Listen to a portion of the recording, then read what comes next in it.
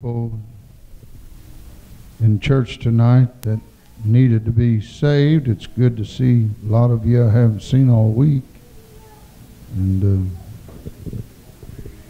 I would have liked to seen others tonight. Praise God. But if we keep praying and fasting, God's going to do something. Hallelujah.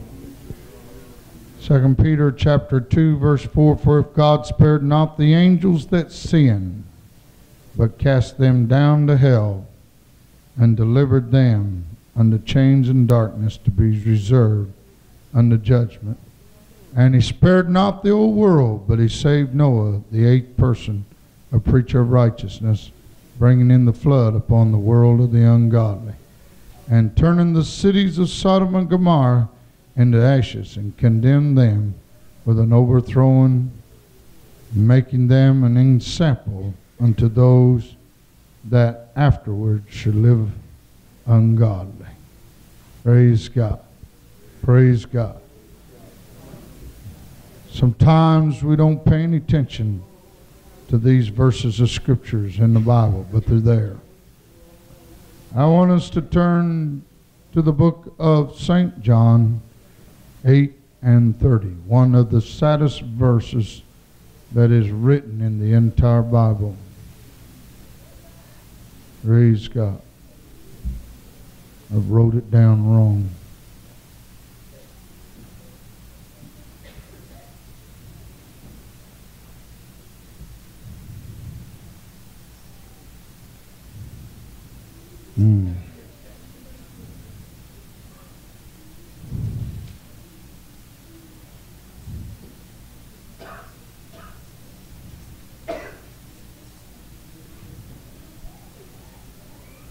Well, I'll just quote it then tonight.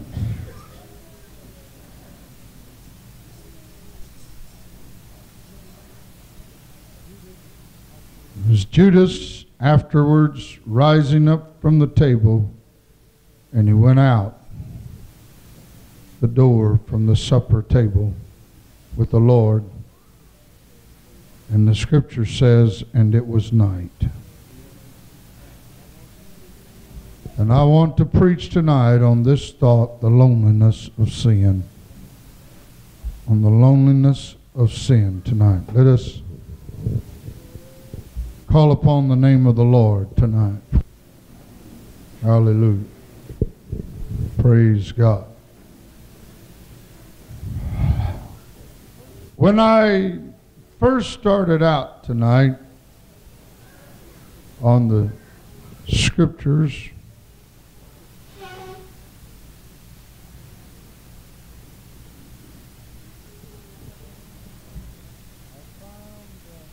I found that the Bible said that the angels, when they sinned, they were cast down out of heaven. And I sometimes wonder what we believe tonight about being in sin. Praise God. Sometimes we feel like we have it made. But when I get to thinking about the angels being cast out of heaven, and that God didn't even spare the angels, they were already there, that already had it made, if you please. But he cast them down out.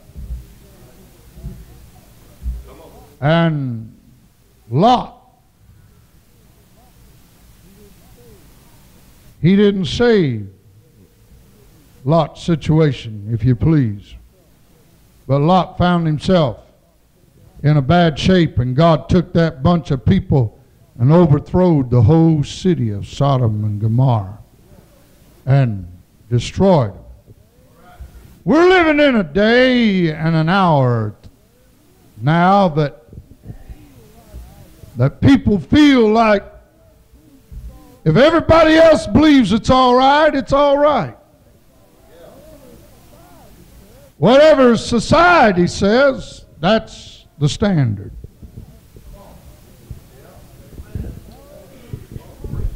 However society feels about this, it's okay.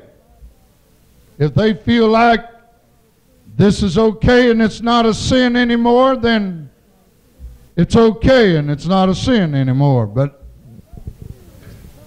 And that feeling come to us in the late 60s and the early 70s. Folks started calling it the new morality. It was none other than immorality. Begin to teach people it was all right to shack up with each other and not be married.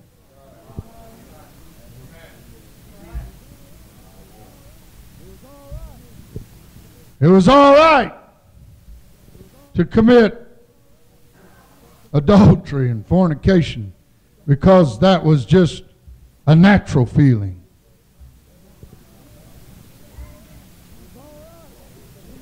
It was all right to be a homosexual because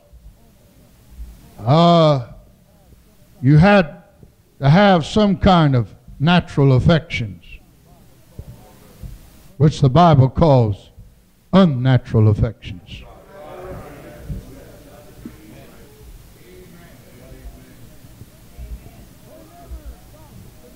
They never got concerned about it at all. Fact is, they were out there having quite a party about it until a little three-letter word jumped up called AIDS.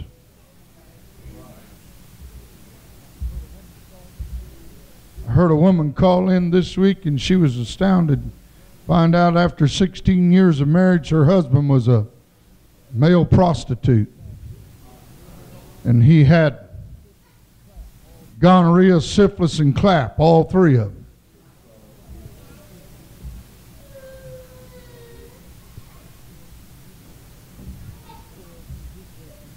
You can tell me his days are numbered. I've done been in the military. I know what's going on. Amen. I'm telling you, he's in fact is there is a strain of Asian gonorrhea now that has entered into this nation from Asia that is totally incurable. They don't even know what to do with it.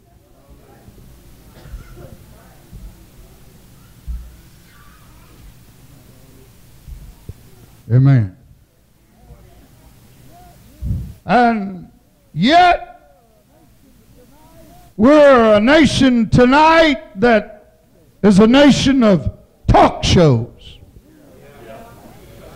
We have forsaken the fountains of living waters. And we've hewed us out cisterns that can't hold any water. These cisterns are filled with poison. They're not going to church tonight to hear a preacher like this. They're calling in on the talk show on the radio to find out how to soothe their conscience, how to somehow or another take care of this emptiness inside of me, how to take care of this lonely feeling I have that I'm all by myself.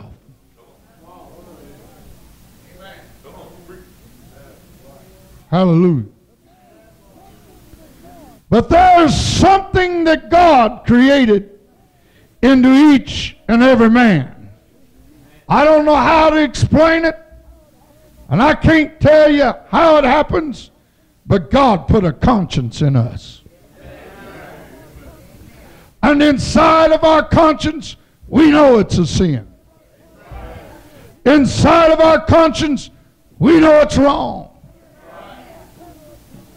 Inside of our conscience, we know we're not getting by with it. I've never heard of them operating on the conscience.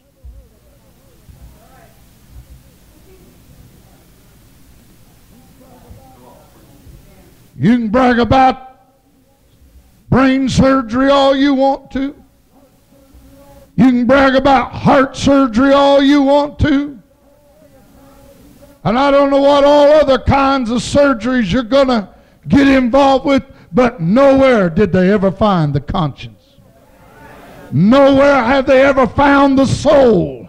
There's something God breathed into a man. I know where the soul of God is. Hallelujah. And you can operate all over that body. You're not ever going to find that soul. I found it a long time ago, because it said when God breathed into man, he became a living soul. And it said when man died, that spirit went back to God that breathed it in there. It's your breath, honey. It's the breath of life.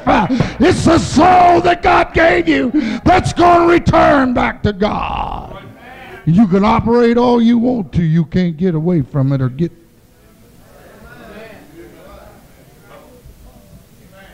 I don't know where the conscience is, but I know somewhere it's there. You can sear it, but it'll still come back.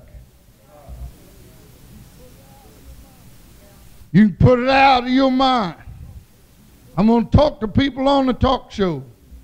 I'm going to play jute and jive music and pop pills and shoot up. But you can't get away from that conscience, honey. There's a day you got to sober up. There's a day you got to look in the mirror to comb your hair.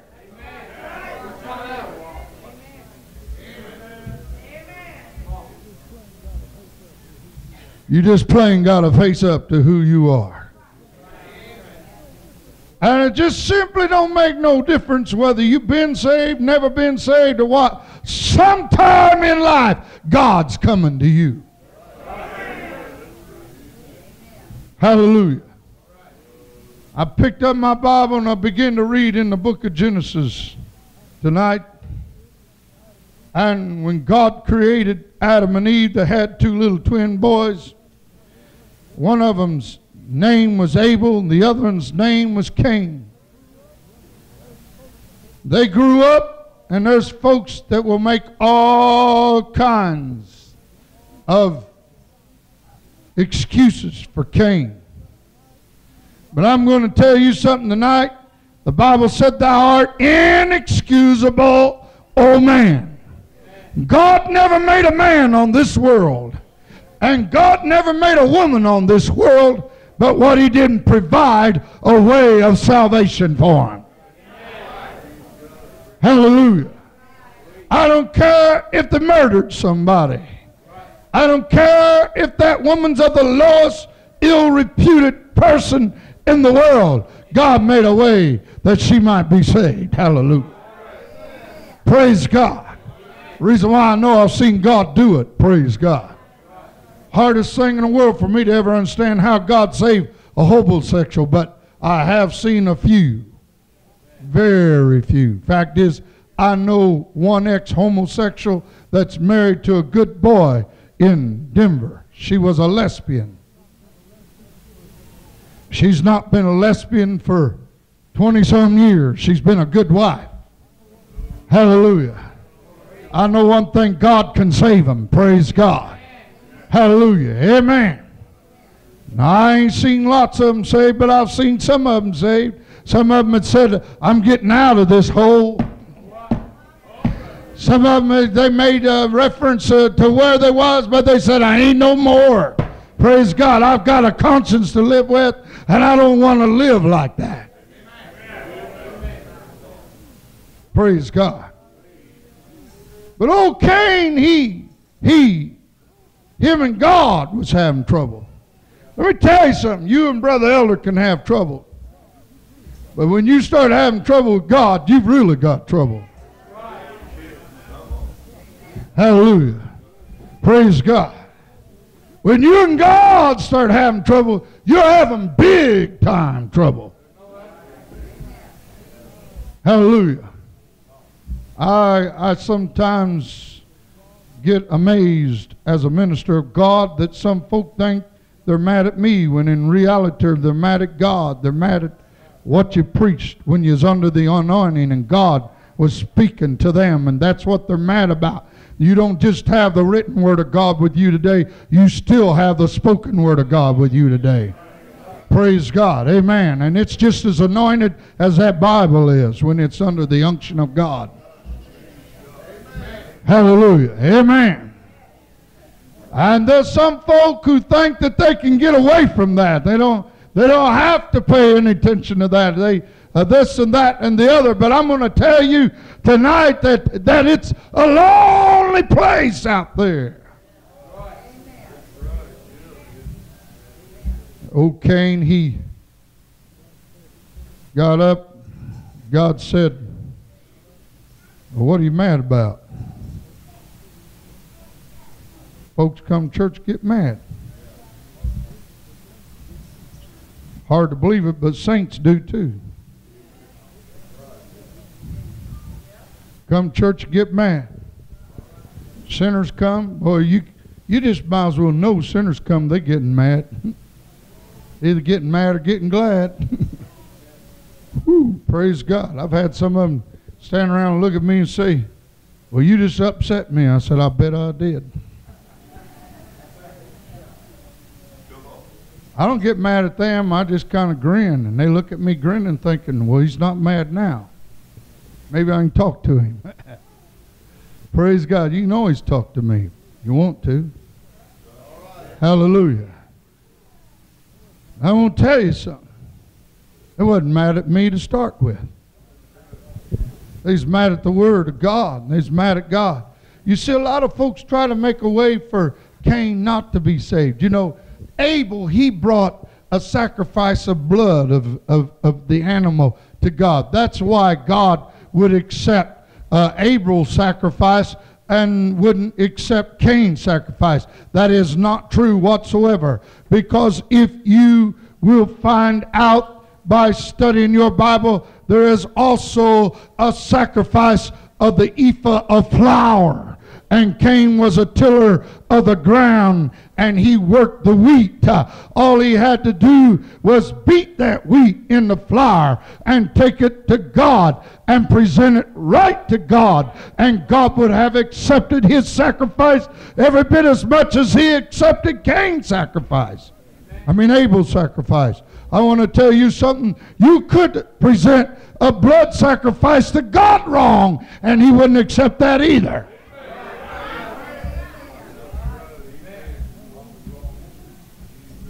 Hallelujah. You take some animal you didn't care nothing about and say, I'll give this to God.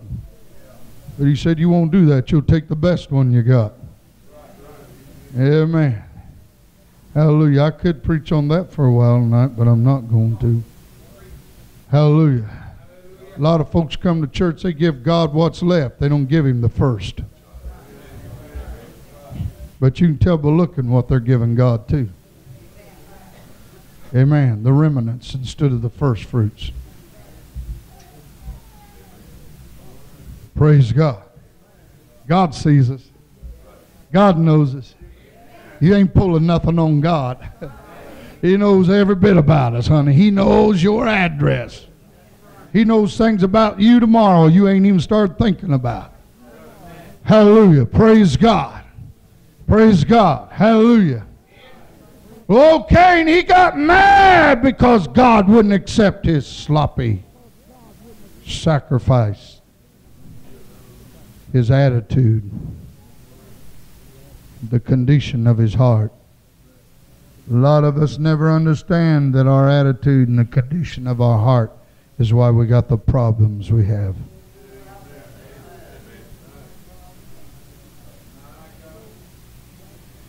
And so God jumped up and looked at him and said, hey, Cain, why is your countenance fallen? You got a sad face. People worshiping God and you're not happy. Your countenance has all fell down. Hello. You don't even act like you know you're in church. Praise God. You can always tell when sinners come into the presence of God, their face looks sad. There's no joy on their expressions. Amen. There's fear in them and fright in them and insecurity in them. So my children was talking to me about a certain person today. I said, you need to pray for them. They're insecure. I don't know nothing about their life, but I guarantee you, if I had the individual here right now, I could get them to tell me they're insecure. Hallelujah. I don't know where they work at. I don't know what their address is, but I sit and talked with them for 30 minutes yesterday, and my heart went out to them and compassion went out to them because they're fearful and they're insecure and they don't know what's what. Praise God.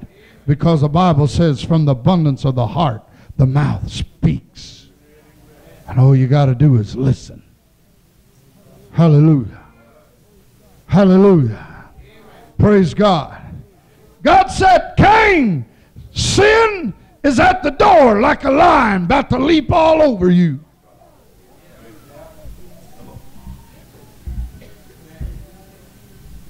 That's what that word means. Praise God. And Cain already had his heart made up. Cain already knew what he was going to do. Cain didn't care what God said over to him. And he said, I'm going out and see Abel. And the Bible said he talked with Abel. Translated, that word talk means quarreled with Abel. And he rose up and he slew Abel and killed Abel. And God came back and looked at Cain and he said, you really have done it up now. You've done it up big time.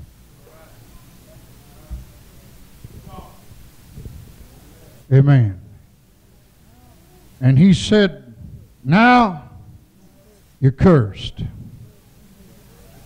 And he said, when you go to work, you ain't even going to enjoy the fruit of your labors. Fact is, he said, from now on, you're going to be a fugitive and a vagabond. I'm going to tell you something. I began to look up fugitive. I already knew what fugitive was, but I just wanted to see what in the world that the dictionary had to say about it. And Webster said, it's a person that's fleeing from pursuit. I've heard preachers say, running from God. Running from God. Running from God. You can't run from God because He fills the heavens and He fills the earth and He fills the depths beneath the earth. Flee all you want to flee. Run all you want to run. But where are you going to run to? You ain't running from God. I sit one night in my study and thought about running from God, and finally I came out into the pulpit and I preached that night, running to meet God, because there ain't nowhere to run from God.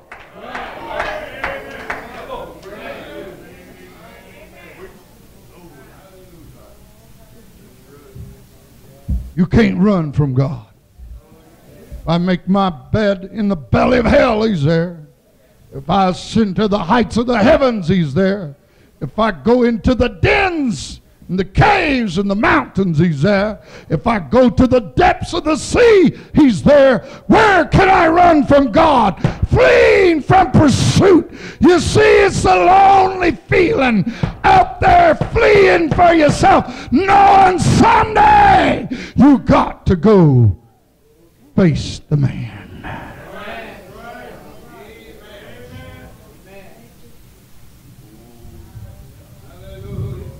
It's a lonely situation. It's a lonely feeling. You can't get out of it. And he said, you're going to be a fugitive and a vagabond. You're going to... I looked up and it said, wandering from place to place.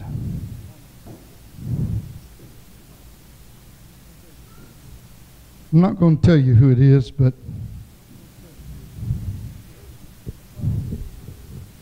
somebody real close to me. Real close to me.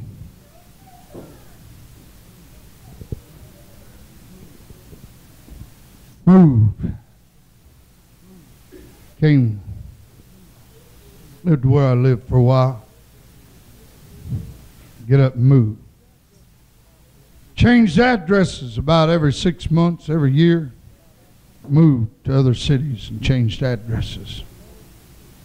I don't even know if they know that I know this. I rather doubt they know that I know this. But I found it out through another source. That they was trapped into the mafia. And while they was trapped into the mafia, one night, not really wanting to, one night, not really just planning on doing it, got into a scuffle, into a gas station. They were robbing. He had a gun when he robbed the gas station. The man grabbed the gun and they wrestled, and the gun went off and killed the gas station attendant. This man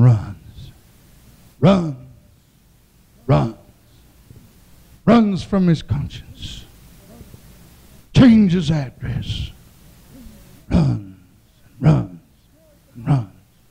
Scared the mafia will find him. Scared the police will find out. Scared this one will find out. Scared that one will find him. Brother, it's terrible to be afraid of God. You don't know, you need to be blessed. My God, I've spent many nights running from God. I've spent nights waking up in cold sweats, wondering if I was going to hell. I spent nights waking up in cold sweats. My God, I lost out completely. There ain't even no hope with me. Raptures took place and I'm left behind. Running from God. Running from God. Running from God. Lonely. I think I'll just take a gun and take my life.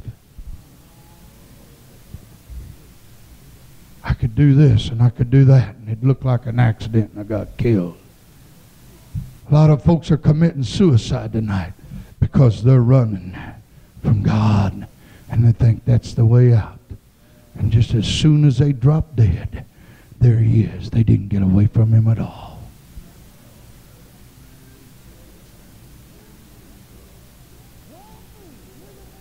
Lonely, living in a lonely. I can't even imagine how lonely Cain must have been. The Bible said that he was going to be a vagabond on top of being a fugitive. And I began to read, the Bible said, and I looked that up, vagabond, it said a tramp, a worthless person, a person that sleeps all day and carouses drunk all night.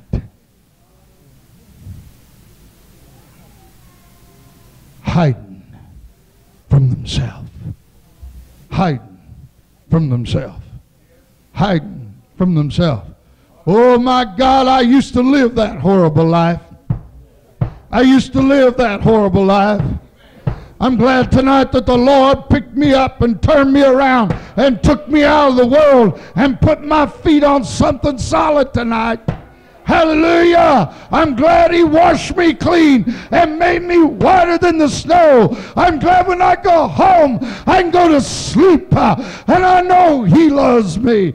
I know he cares about me. I know he cares about my problems. There was a time in my life I didn't think, oh, the devil gets you out there and calls them people your friends.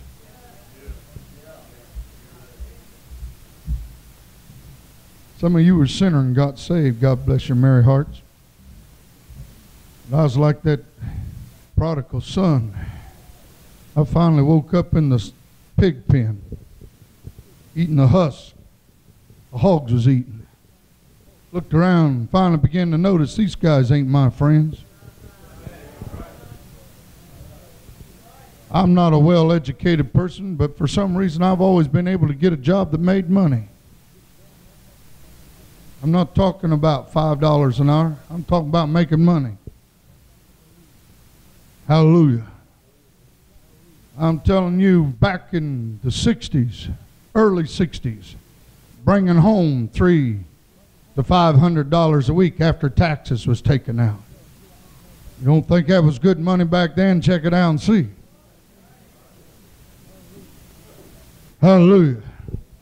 Buy all the groceries you wanted in the store for $13 and fill the whole car up for $6. And rent was $75 a month. Well, $75 if you lived in anything. You could get them for $35 and $50 shacks. Praise God. Hallelujah. I'm going to tell you something. You can have all the money in the world and be a lonely person, out of touch with God. Every dollar you make turns into dust. And the only time your friends are your friends is when your pocket's jingling. And when you're broke, they don't even know who you are.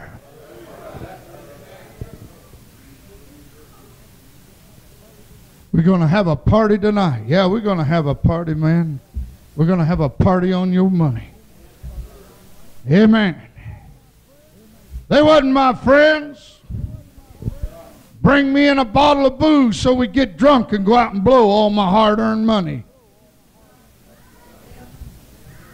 Amen. Wake up the next morning. Look at my little kids running around in rags.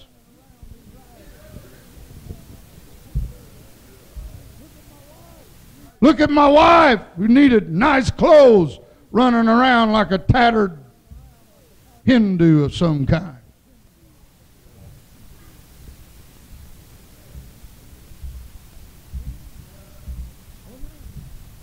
Amen. God says I put it in bags with holes in it. And as fast as you get it, they'll run out. Lonely. Sit there. You can't stand yourself because you can't stand the way you treat your wife and kids. And you can't stand yourself because you might make good money on the job and all the guys think you're something big, but all the people downtown think you're trash.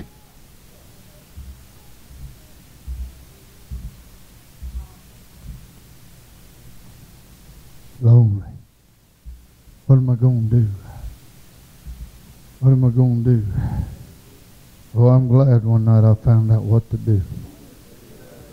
I looked at this, man, you talk about somebody's got it made. Jesus looks one day and he looks at old Judas, a sorry piece of meat. He wasn't even worth fooling with to start with, just like all of us. And Jesus said, come on, follow me, and I'll make you fishers of men. And Judas gets up and begins to follow Jesus around. And my God, the next thing you know, he's healing the blind. He's healing the sick. He's raising the dead. He's causing the blind to see and the deaf to hear. Man, he's just not out there healing people of flu. I mean, people's eyes are flopping open that can't even see. And their ears are jumping open that's never heard a sound of the music one time. And lame legs are getting straightened out and everything else is going on. And here's Judas walking around with this bunch. Yeah, I'm one of them. But Judas got excited about something more than Jesus. Judas got excited about something called money. He got excited about something called money. And money began to mean more to him than the Messiah ever did mean to him.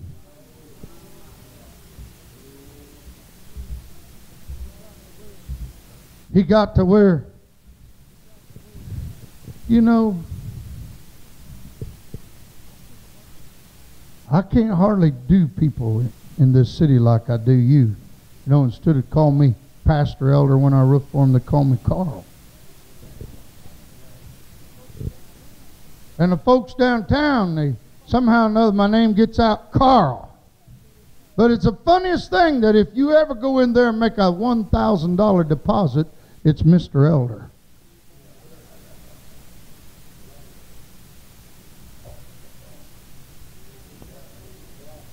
It's not Carl no more. You know, everybody makes $200, $300, $400 deposits, but when you start putting in a big deposit, it's Mr. Elder. I just said that for one reason. That old boy carried that money bag. Him and the banker started getting a personal relationship with one another. Some of you know what I'm talking about, don't you? Let me tell you something. That banker ain't worried about what your name is or what your address is. He's excited about what you got in the bag and what you're bringing to him. That's the only reason why he knows you at all.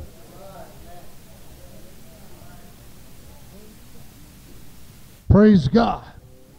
And Judas got to feeling better. He was a no-good-for-nothing scumbag when Jesus picked him up off of the face of the earth and said, follow me. But somehow or another, he got the money bag in his hand, and people downtown now were starting to recognize him. Mr. Judas. I'm going to tell you something tonight, folks. That world only loves you for what they can get out of you. That world only loves you for what they can use you for. And when you're gone, they're looking for your replacement. When you're used up, they've got another one to take your place. Some of you get out on them jobs and you think them jobs just have to have you, and it literally astounds you and shocks you to find out they can do without you. I want you to know all along they could have done without you. Amen. It was you that took the pride of getting into the place of thinking they couldn't do without you. Amen. I want you to know they never did have it in their mind they could do without you. I want you to know something, that you had never been that much to them. You're just something they're using to line their silver pockets. I'm going to tell you tonight, that's why you're lonely. That's why you're sitting in the condition you're in. You're giving your mind, and you're giving your soul, and you're giving your strength to people that don't even care about you, don't even love you, don't even have any concern about you. You sit there, my God, what am I doing wrong? My God, what did I do wrong? Where did I go wrong? You never went wrong, honey. They never had you in mind to start with. Praise God. Hallelujah. They was just using your health and your mind for as long as they could. My God, Judas, you got it made. Look at him in there. Look at them in there, Judas. They're eating with Jesus. I love to watch these kids when we go places like we did this weekend. I think all of these young marrieds need to go to meetings like that too. Sit around and fellowship. Amen. There's some bad things going to happen to you, but that's to make you grow up. Hallelujah. Praise God. There's a whole lot of good things going to happen to you. And there's some good things happening to us preachers on this meeting. You know, it's the first time we ever went and Brother Westberg was gone. Wasn't at his own church. And you know, it turned out fantastic. Goes to prove to me one thing, that when you're really saved, God can really get in the situation.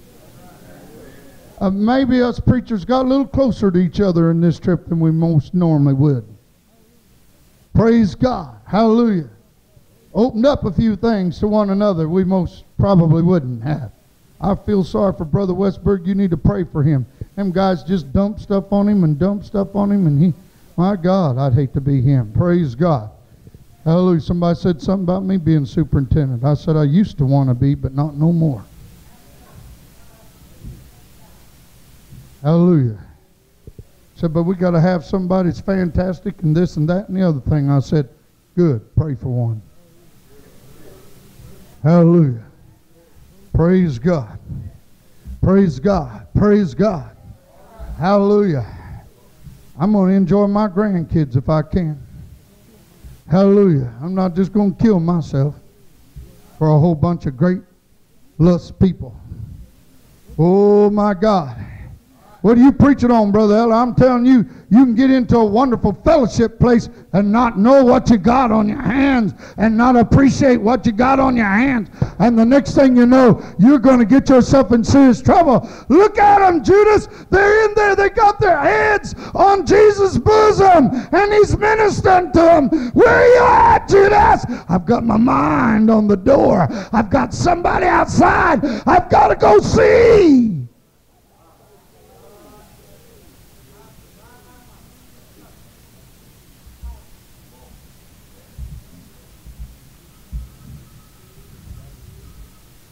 But the Bible said when he went out that door that it was night. That said a whole bunch. That said a whole bunch. What do you mean, Brother Eller?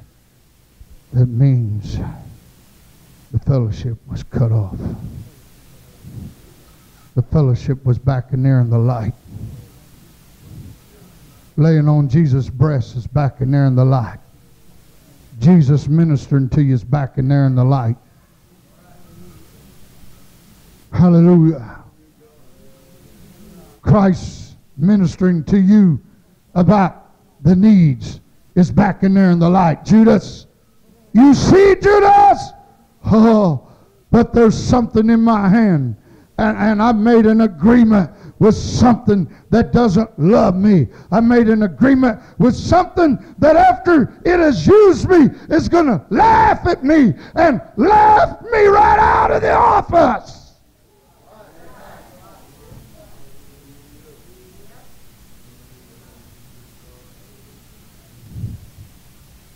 It was night. It was dark.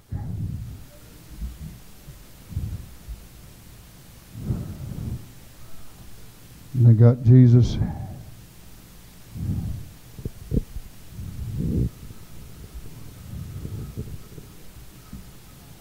I don't know what was in Judas's mind. I don't know whether he thought he'll get himself out of it. He always got himself out of everything else.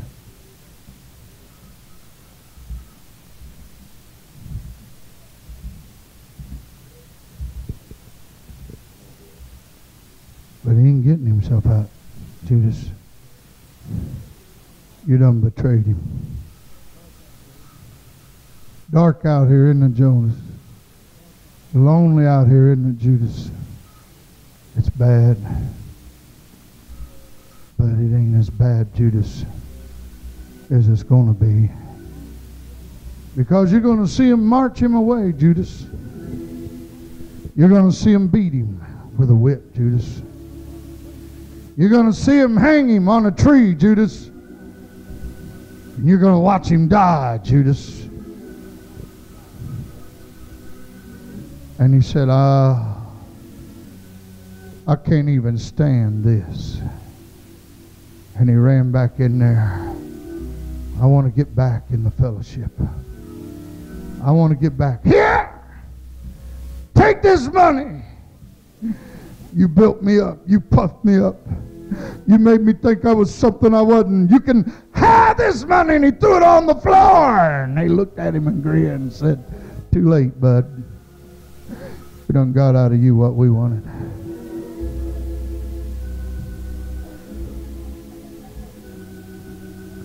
Take your blood money and take it home with you.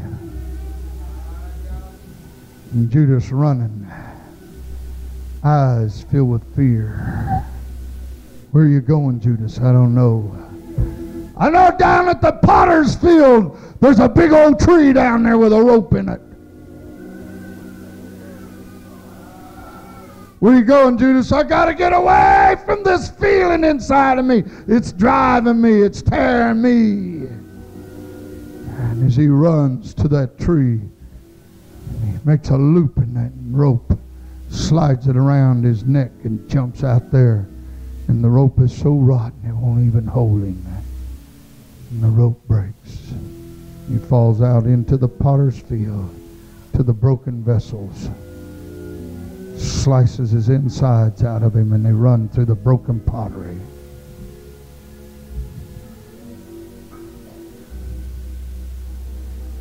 Lonely. Lonely, lonely, lonely, lonely, lonely. You don't have to live in that lonely world. You don't have to come out this way. I've watched a bunch of them in here. They was just like those running in the night. Running in the night. I know the feeling. That's the reason why I go to their homes.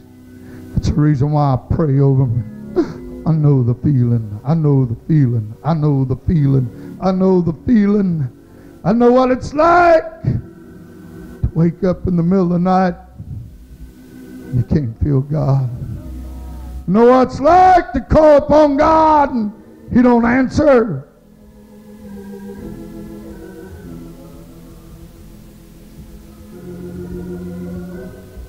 But you don't have to live that way. He made a way for you tonight. You can come to this altar tonight. You don't have to live that lonely feeling nobody cares about you no more. You can come running to this altar tonight. You can fall in this altar tonight and be broken in this altar tonight and cry out to God, forgive me of my sins. Forgive me of my transgressions. Oh God, I surrender my all to you tonight. Hallelujah. I've preached to 2 or 3 in here tonight. I know tonight. Oh God, tonight. I'd rather you come to this altar tonight and go home with peace in your heart and peace in your mind tonight than to go home with another lonely night. Than to go home tonight with another night on your couch so far from God. To go home tonight outside of the mercies of God. Would you come? Would this church stand and pray tonight? Would you come?